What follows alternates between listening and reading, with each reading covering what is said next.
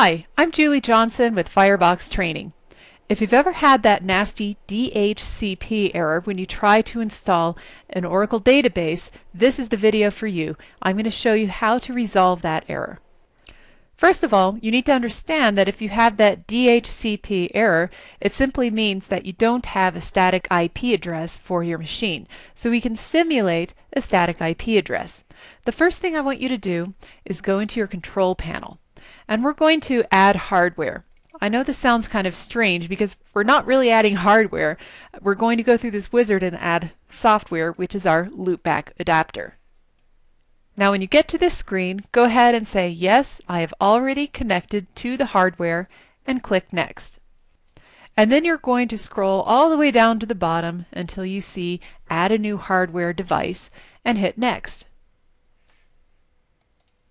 The next step is to choose the second option, install the hardware that I manually select from a list, and hit Next.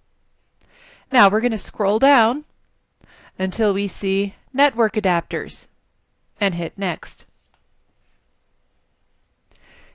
Now you'll see under Manufacturer, Microsoft, and then choose the Microsoft Loopback Adapter, and then hit Next. Hit Next again. It's going to copy some files here. This might take a minute or so. And now you can hit Finish. So at this point, once again in your control panel, you can double click on your network connections and you should see that loopback adapter in here.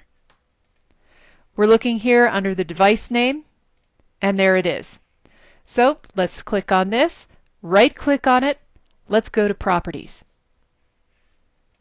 On this screen you're going to scroll down until you see the Internet Protocol and then hit Properties. Let's use the following IP address. I like to hard code this with 10, 10, 10, 10.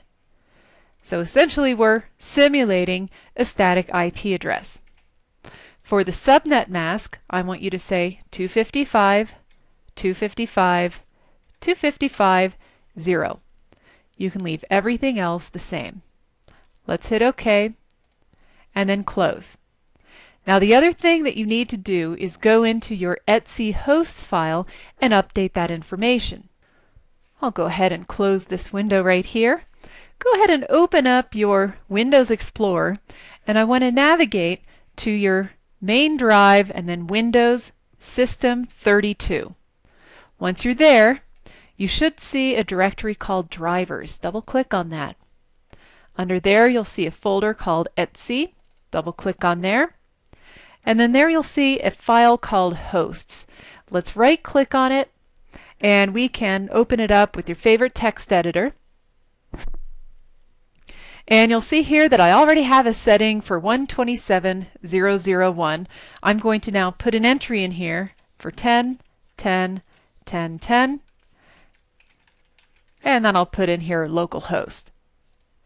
Save that, and now you can close it. Now, according to Oracle's documentation, you're going to have to reboot your machine for that to take effect. From my experience, I haven't had to reboot it, but if you have issues, go ahead and reboot your machine. Now you're configured without using DHCP. You're now using a simulated static IP address. Thank you for watching. I'm Julie Johnson with Firebox Training.